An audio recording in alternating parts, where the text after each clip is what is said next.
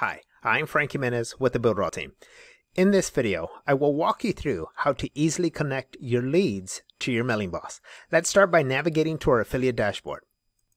From your affiliate dashboard, let's go ahead and click on the leads link.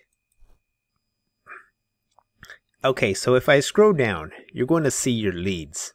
Okay, and here's the number of your total leads. This is the status.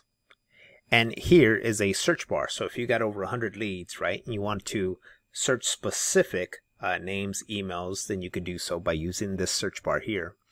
And here is where and how you can filter your leads. So you can filter them, all of them, inactive, active, test, or free. So for this example, we're just going to leave it at status. Okay. Now here over in options, select the drop-down menu and you have several to choose from. One's going to be save email list, download CSV, download XLS, which is Excel. So we're going to go ahead and select the top one there. And we can now take all of these leads and connect them to an existing email list.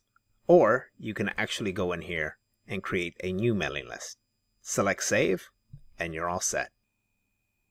Okay, in this video, we went through on how to access and filter your Builderall leads. We also walked through on how to add the leads that you filtered and connect them to MailingBoss.